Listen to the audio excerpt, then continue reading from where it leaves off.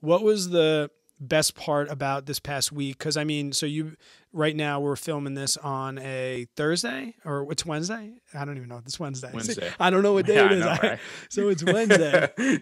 You've been retired. Like, what's been the best part of 3 days? And my other question that I'm really curious, selfishly about, is since you started your traditional 9 to 5, what's the most amount of days off in a row that you've had? Oh, okay. Two good questions. So the first one, there's probably two things. The first question being like, what are the two things that I like enjoyed most? Yeah.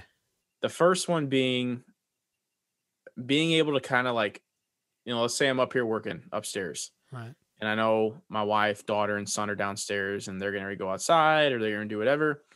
If I want to take a 2 hour lunch or a 3 hour lunch and just go downstairs, eat with them, go throw the ball with my son or, chase him around the backyard or do whatever, that right there, like that is worth $1,000,000 to me.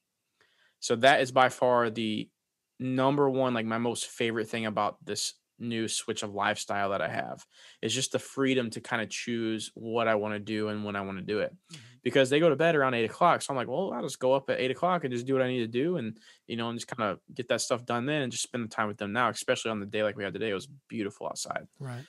Second thing is something that I have lacked in a lot these past 2 years, and that is myself, my physical self. So growing up in college, I was always a gym goer. I loved working out. It was just it was another passion of mine.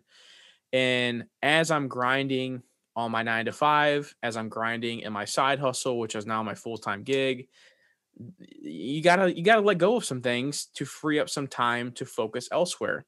And that thing for me was working out.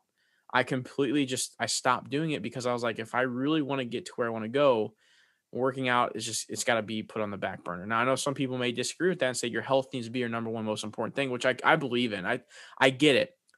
But here's the thing. Knowing that I could grind to get where I wanted to be, where I am now, I don't regret it one bit.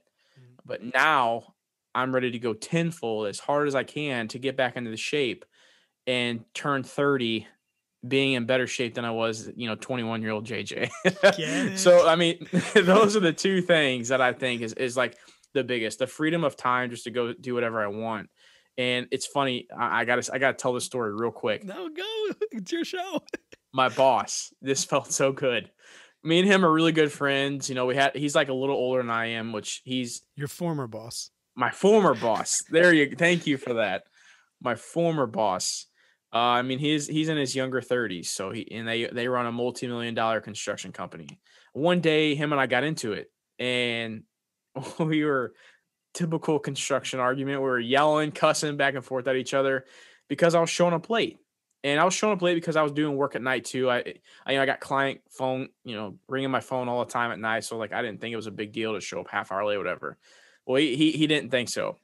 So my last day that I had of my job, Okay. I was like, Tim, I was like, yo, man, I said, you can't yell at me anymore for being late. You can go suck it. It felt so good. It felt so good. And like I said, me and Tim, like we're tight, we're friends. He got a kick out of it. He understood where I was coming from because he's his own boss too. So he totally gets it. But it was just so cool to like turn that back around and be like, yeah, you can shove it. You know what I mean? So